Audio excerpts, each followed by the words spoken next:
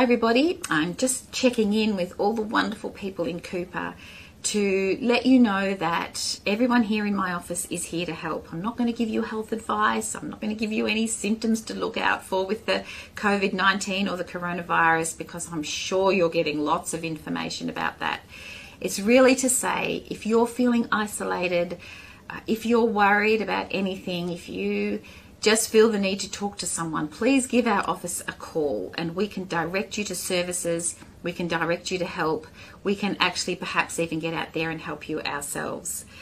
I just want to let you know that we will start calling people in the electorate. We're going to start calling people over the age of 80 because we know that our elderly folk particularly might be stressed or feeling isolated or can't get to the shops, any reason. So we're just going to be calling to check in, no other reason than that.